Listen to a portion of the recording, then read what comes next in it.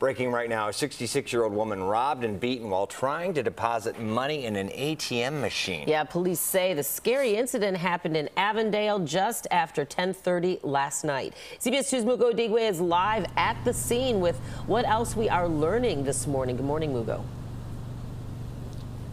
Yeah, good morning to you both. So this ATM of this Chase Bank is where we're told this robbery happened. The woman was in her car when these two guys basically came up to her. We're told she was taken to the hospital and is recovering this morning. She had to get some stitches.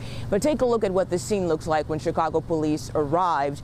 They tell us the 66-year-old woman was in her car by the ATM near Addison and Elston. Again, when two guys opened her car door, one of them hit that woman in the head with an object while the other person stole some of her personal belongings.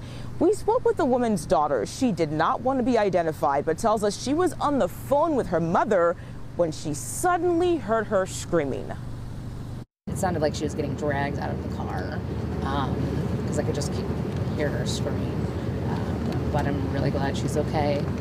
And aside from, just some money and a phone that can be replaced. Again, the woman was taken to the hospital to get some stitches, but we're told she is in good condition and is expected to be okay. But as in many of the cases we report here, Chicago police say they're still investigating and no arrests yet in this robbery. We're live in Avondale. Mugo Digwe, CBS 2 News.